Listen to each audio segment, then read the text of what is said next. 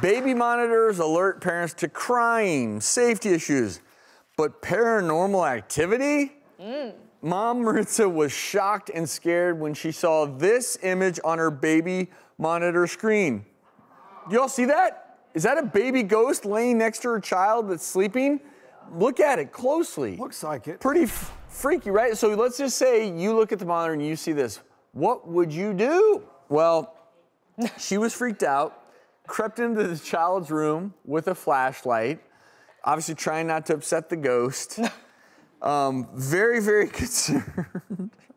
And then found out that her husband had recently changed the sheets and forgot the mattress protector. And so that is actually the picture, that is a picture of a baby on the mattress protector. And the mom said, I could kill him, speaking towards her husband for leaving that on there. I'll make a real ghost out of you. In fairness, the baby's mouth is wide open like a ghost. So it's, I mean, the silhouette, it looks like a ghost, I would have to say. Perfectly positioned, too. It's like cuddling the baby. I mean, what's going on?